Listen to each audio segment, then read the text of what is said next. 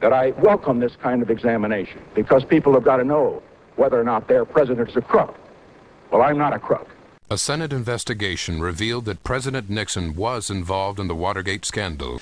We did not, repeat, did not trade weapons or anything else for hostages. Despite Reagan's denials, investigations soon revealed that arms had been traded for hostages held in the Mideast. Raise taxes and I'll say no, and they'll push and I'll say no, and they'll push again and I'll say to them, read my lips.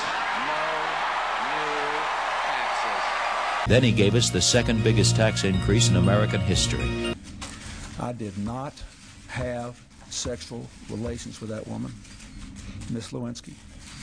I never told anybody to lie, not a single time, never. These allegations are false. Indeed, I did have a relationship with Miss Lewinsky that was not appropriate. In fact, it was wrong.